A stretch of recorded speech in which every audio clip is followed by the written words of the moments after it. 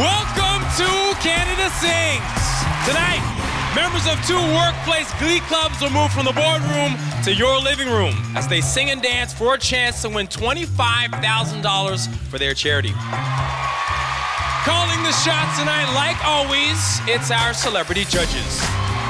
He's a rapper, producer, reality star, and now contractor, my man, Vanilla Ice.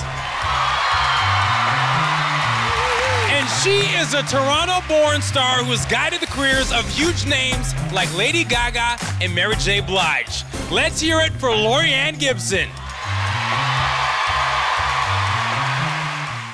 Take me back to when you guys first started out, you know, and you each remember that anxiety on stage. How did you individually turn that fear into excitement, into confidence? Well, me, when I was 14, I started off breakdancing. So I was at the mall getting 40 bucks a day, spinning on my head, chasing the girls around, eating pizza, and having change left over.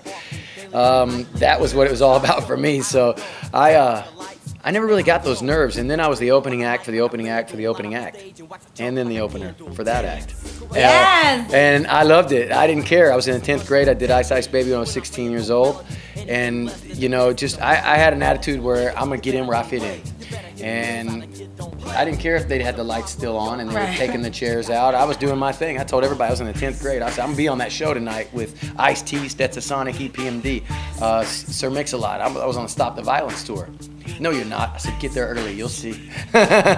So for me, that was my whole deal, is that I was just always trying to, you know, make it happen in front of anywhere and anytime and seize any opportunity that I could. But these people were never, you know, they never marinated like that. They had to actually step right out and go, what? 5 days to put a show together? How are we going to do that? That's impossible. I'm not going to embarrass myself. And some of the things that like people really had, you know, problems getting over, like issues, like one lady didn't want to show her knees. She couldn't smile. She says her gums, she didn't like her gums. She had knee problems. She didn't want to show her legs. And then they get up there, they show their legs, and you see them overcome those obstacles and hurdles. And it's nice to feel that with them. So, you know, it's a great show. I think everybody's going to be thoroughly entertained. And like I said, it's evolved from last year, and I'm super proud to be back on it. And we got a new addition here, which adds a really cool chemistry. So, you know, it's great. It's for a great cause. So.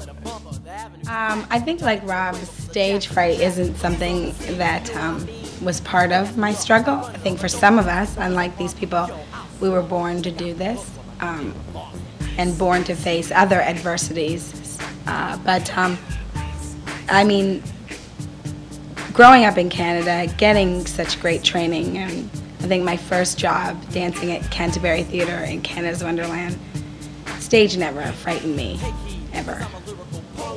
Yes, that's why I'm the best. You have to be confident. Hit it!